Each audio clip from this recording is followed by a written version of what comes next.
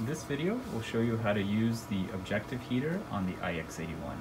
So things you will need for this are whatever objective you're going to want to use, which is typically going to be an oil objective. There's not much point in heating an air objective. That's really not going to have much of an effect. And you also need this thing, which consists of a plug on one end and then a Velcro that we're going to eventually wrap around the objective. That's what's going to heat it up. So a few things to make your life easier. When you wrap this around the objective, it makes it very big. So you have to take a few measures to ensure that it fits properly onto the objective turret. Those are as follows. First, if you look here, one of the things we're going to do to generate more space is to remove the 4X from the microscope.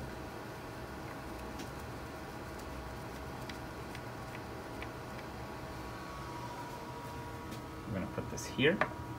And then the other thing we're going to do is, independent of whatever objective we're going to put in the microscope, we're going to set the microscope to position 6, which corresponds to the 60X or 100X objective position.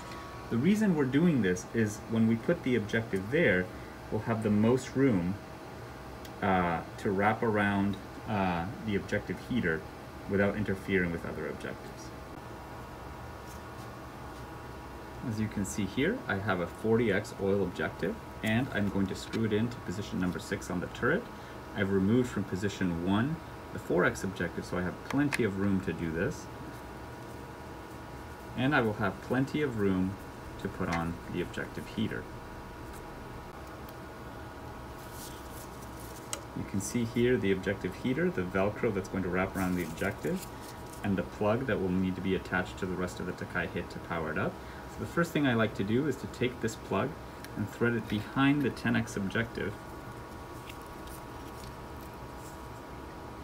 So I have plenty of room. The other thing we need to do is make sure that this ends up in sort of where that cable inserts into the Velcro ends up in a kind of comfortable position.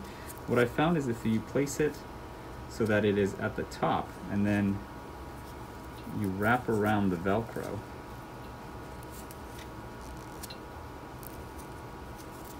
that leaves it, once it's kind of pulled a little bit closer to it, that leaves it in a pretty reasonable position.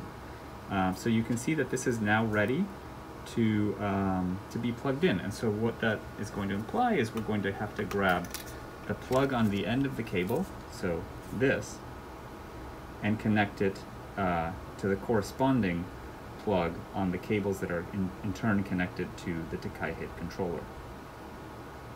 Before we can plug in the objective heater to the rest of the Takai hit, we need to follow all the other steps.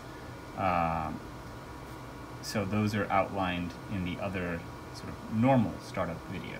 So once you've done all of those things, then you can come back to this video and I will show you how to plug in the objective heater.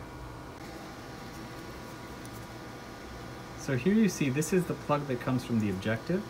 This is the plug that comes from the controller. If you look closely at this, it has a little tab right there. That little tab needs to fit into a groove, which you can see there at the top. So once you put them on, they're magnetic, and then you can, once they're sort of aligned, you can push this in so that this thing with the arrow is aligned with the other arrow, and then you rotate it and you'll see that they are firmly secured. If the cable seems tense, you can give it a little bit more slack from up there.